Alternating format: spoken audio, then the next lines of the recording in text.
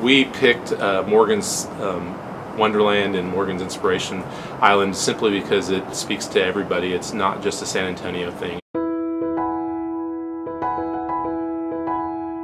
Every community has individuals and families that are affected by special needs.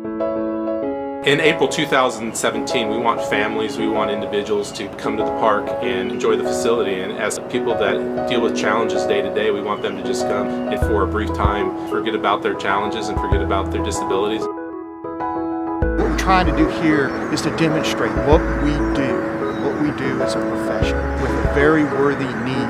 This is an excellent way to showcase those talents.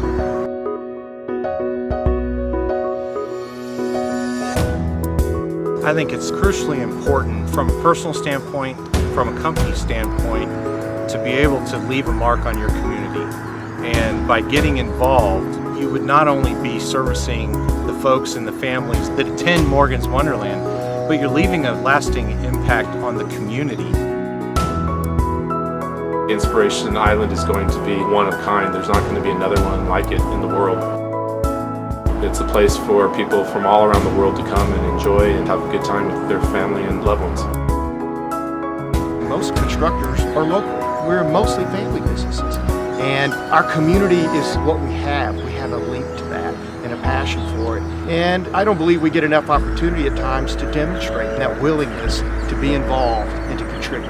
When you're part of an industry, you want that industry to have a mark on the community. And as an AGC member, we like to hold everyone to that high standard.